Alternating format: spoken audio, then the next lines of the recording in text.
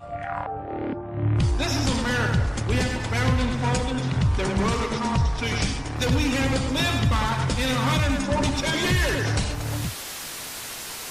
The establishment media's reaction to the upcoming Jade Helm military exercise has characterized concerns about the drill as being founded in nothing more than right-wing paranoia, but the exhaustive history of how the federal government and the U.S. Army have made preparations for martial law in America is beyond denial. Jade Helm, a realistic military training exercise which will involve the Green Berets, Navy SEALs, and the 82nd Airborne Division, is set to take place from July 15 to September 15, and will cover at least 9 U.S. states. As we reported yesterday, the exercise will involve soldiers operating undetected amongst civilian populations, to see if they can infiltrate without being noticed. The drill stoked concerns after Texas and Utah were labeled hostile territory in documents related to the exercise. However, when InfoWars drew attention to the issue, numerous mainstream news outlets reacted by regurgitating Army talking points about how the drill was solely focused on preparing U.S. troops for overseas missions. Those same outlets also demonized anyone who questioned that narrative as engaging in alarmism and paranoia. The history of the federal government and the U.S. military's preparations for martial law in America is manifestly provable. That is not to say that a military takeover is imminent, but to dismiss the militarization of law enforcement and verifiable plans for using troops to deal with domestic unrest as alarmist or mere conspiracy theory is completely erroneous. Despite assurances by the Army that Jade Helm is to prepare troops for overseas missions, Army documents in the past have made clear that plans for martial law are in place for within the continental United States. CONUS-A Elite 2012 U.S. Army Military Police Training Manual, entitled Civil Disturbance Operations, described how soldiers would be ordered to confiscate firearms and kill American dissidents. The manual also revealed that prisoners would be detained in temporary internment camps and re-educated to gain a new appreciation of U.S. policies, in accordance with U.S. Army FM 3-19.40 internment resettlement operations. As we exhaustively documented, the training manual explicitly states in numerous places that these programs are for both overseas and domestically within the United States or U.S. territories during civil support operations. In 2009 it was revealed how the National Guard posted a number of job listings looking for internment resettlement specialists to work in civilian internee camps within the United States. Jade Helm has also drawn comparisons to a 2012 scenario outlined by retired Army Colonel Kevin Benson, in which the U.S. military is used to crush an insurgent rebellion overseen by Tea Party militia members, who take over the city of Darlington, South Carolina. Preparations for using troops to deal with mass civil unrest on U.S. soil, in addition to interning American citizens, have been in the works for decades. In the late 1990s Alex Jones attended numerous urban warfare training drills, where U.S. troops were trained to raid, arrest and imprison U.S. citizens in detention camps as well as taking over public buildings and running checkpoints. During role-playing exercises, actors playing prisoners would scream, "I'm an American citizen, I have rights," as they were being dragged away by troops. In 1999, San Antonio Chief of Police Al Philippius told Alex Jones that officials tried to bribe him to allow Army Delta Force to conduct training exercises in the town, which had caused consternation amongst residents in other areas of Texas. Offers were made to give cash money to elected officials' charities, if they could get us to change our minds. As one of my deputy chiefs said, "In some circles, that's called bribery," said Philippius. In 2006 we exclusively exposed a nationwide FEMA program, which was training pastors and other religious representatives to become secret police enforcers, who teach their congregations to obey the government in preparation for a declaration of martial law, property and firearm seizures, and forced relocation. Over a year later, a KSLA News report confirmed that the clergy response teams are being trained by the federal government to quell dissent and pacify citizens, to obey the government in the event of a declaration of martial law. Back in 2008, U.S. troops returning from Iraq were earmarked for the Homeland Patrols, with one of their roles including helping with civil unrest and crowd control. In December 2008, The Washington Post reported on plans to station 20,000 more U.S. troops inside America for purposes of domestic security from September 2011 onwards, an expansion of Northcom's militarization of the country in preparation for potential civil unrest following a total economic collapse or a mass terror attack. A report produced that same year by the U.S. Army War College's Strategic Institute warned that the United States may experience massive civil unrest in the wake of a series of crises, which it termed strategic shock. Widespread civil violence inside the United States would force the defense establishment to reorient priorities in extremis to defend basic domestic order and human security, stated the report, authored by Ret. Lieutenant Colonel Nathan Freir, adding that the military may be needed to quell purposeful domestic resistance. In an article published in the May-June 2012 issue of Foreign Affairs, the mouthpiece for the influential Council on Foreign Relations, Chief of Staff of the U.S. Army, General Raymond T. Odierno, advocated the Army be transitioned into a more flexible force, by deploying in situations normally reserved for domestic law enforcement officials. He argued that by doing so, troops will be better equipped to deal with conflict elsewhere.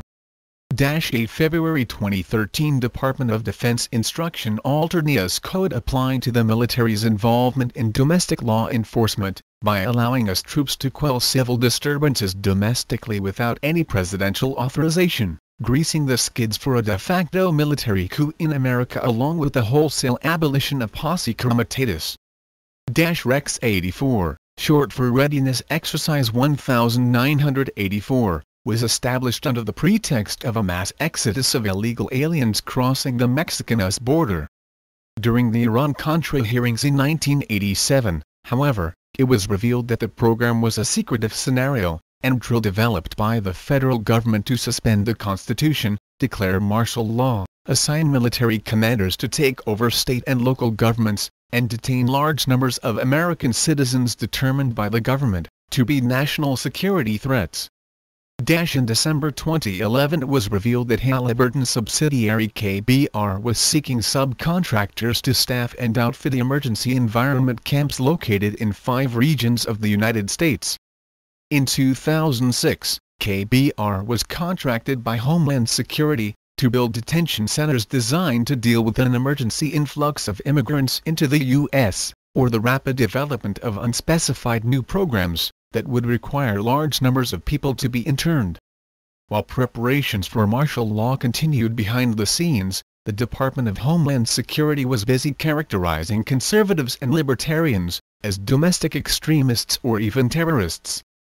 A study which leaked in 2012, that was funded by the Department of Homeland Security characterized Americans, who are suspicious of centralized federal authority, and reverent of individual liberty, as extreme right-wing terrorists.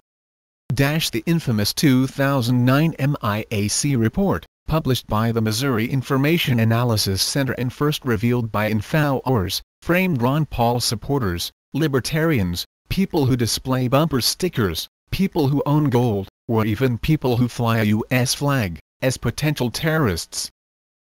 Over the last 8 years, the DHS has also released a series of videos to promote the See Something, Say Something campaign in which almost all of the terrorists portrayed in the PSAs were white Americans. Police departments across the country have also identified returning veterans as a major domestic terror threat, and are armed for war to combat them with military-style vehicles and weaponry. In April 2009 DHS intelligence assessment listed returning vets as likely domestic terrorists. Just a month later, the New York Times reported on how Boy Scout explorers were being trained by the DHS to kill disgruntled Iraq War veterans in terrorist drills. The FBI has also repeatedly characterized returning veterans from Iraq and Afghanistan as a major domestic terrorist threat. During a New Hampshire City Council meeting in 2013, former Marine Corps Colonel Peter Martino, who was stationed in Fallujah and trained Iraqi soldiers, asserted that the Department of Homeland Security was working with law enforcement to build a domestic army, because the federal government is afraid of its own citizens. Martino was responding to the city's police chief, who justified the necessity for the acquisition of an armored Bearcat vehicle by citing the threat posed by libertarians, sovereign citizen adherents, and Occupy activists in the region. Fort Hood soldiers are also being taught by their superiors that Christians, Tea Party supporters and anti-abortion activists represent a radical terror threat, mirroring DHS rhetoric. In 2013, former Navy SEAL Ben Smith warned that the Obama administration is asking top brass in the military if they would be comfortable with disarming U.S. citizens, a litmus test that includes gauging whether they would be prepared to order NCOs to fire on Americans. During a 2014 Ohio National Guard exercise, Second Amendment proponents were portrayed as domestic terrorists, as part of a mock disaster drill. The sight of U.S. troops, National Guard, military vehicles and helicopters patrolling residential areas in America is becoming normalized as a result of urban warfare training drills like Jade Helm. In 2012, a photo showing fully armed U.S. National Guard troops patrolling a quiet residential street in Crookston, Minnesota went viral. Guard troops from the local Crookston Armory routinely take part in off-base exercises, which train the local population to accept the sight of armed soldiers patrolling their neighborhoods as normal. A May 2012 joint drill between military and police in South Florida involving troops storming a building in the middle of the night, unannounced to local residents, was characterized by local media coverage not as a frightening example of how Americans are being acclimatized to accept a state of martial law, but as a cool tourist story. During a 2012 U.S. Army exercise, St. Louis City residents were told not to be alarmed at the sight of U.S. Army tanks rolling down residential neighborhoods after sightings of the vehicles provoked fears of martial law. Local news media channels featured interviews with residents, who praised the sight of troops on the streets as a valuable crime-fighting tool similar to that used in foreign countries. In March 2014, the Department of Defense conducted military training in Broward County, with exercises involving low-flying helicopters designed to scare the crap out of people, according to one local reporter. Residents were shocked to see Navy SEALs practicing storming a university building from a Black Hawk chopper. Last year we reported on how the U.S. Army has built a 300-acre fake city in Virginia complete with a sports stadium, bank, school, and an underground subway in order to train for unspecified future combat scenarios. As the Telegraph reported, the subway carriages even carry the same logo as the carriages in Washington, D.C., suggesting that the site was built to double both as a foreign city and a mock domestic town. Alarmed residents, who reported low-flying black helicopters with their lights turned off buzzing downtown Dallas last December, were witnessing U.S. Special Forces drills intended to allow troops to get a feel for realistic urban sites. The maneuvers were part of preparedness training for U.S. Special Operations Forces.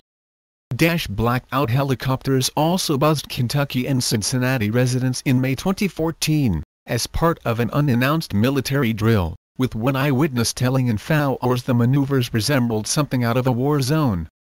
As preparations for martial law continue, the DHS, the Army and other federal agencies have been acquiring huge amounts of riot gear in preparation for public demonstrations and civil disturbances.